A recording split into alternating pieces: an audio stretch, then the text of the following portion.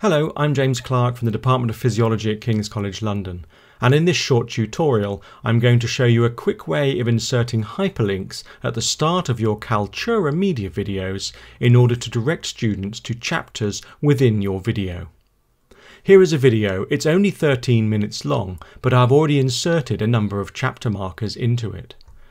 If you scroll down and choose Actions and go to Edit, you can go across to where it says Timeline and you'll see the chapter markers that I've previously inserted. The one I want to direct students to quickly is this one here, MSc Content. It takes them to the part of the video that shows them what to expect as part of their MSc. The time this happens is at 6 minutes and 53 seconds. So we're going to make a mental note of that number because we'll need it in a minute.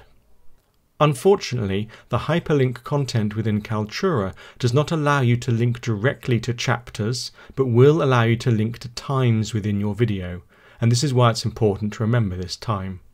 I can now scroll up and launch the editor. Once the editor is launched, I go to the left-hand side and choose the third button, which is Hotspots.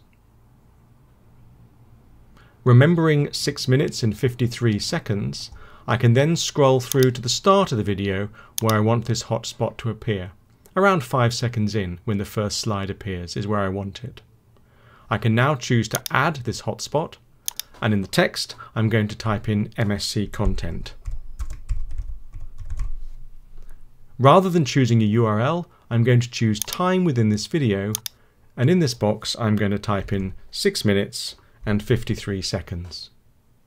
If I want, I can go to the advanced settings and I can change the size of the text and the roundness of the box. For instance, I want this box fairly large and the text fairly obvious, and I'm going to place this window down the side over here. Once I'm happy with those settings, I can click on Save. If you want to edit this hotspot, you can simply go to the drop-down list next to the hotspot and go back into the editing, and you can also edit the advanced settings. One setting you may want to check is how long this actually appears for. At the moment, this is set to appear for the entire timeline. This is probably not what you want. You probably want it to only run for about 10 seconds. So I'm going to adjust this and have it appearing at 0.05 seconds and leaving at 15 seconds into the video. Once you're happy, save it. Now you've added a hotspot in this video that will appear at 5 seconds in and last on the screen for 10 seconds. So let's return to the media and have a look. We're now back on the media page, and I can press play and we can watch to see the hyperlink appear. So the video starts, and at 5 seconds we should see the hyperlink appear on the right hand side. There it is. I can now click on this hyperlink and it takes me directly to the part of the video concerning MSc Content and continues to play. Using these hyperlinks, you can direct your students or colleagues to parts of your video.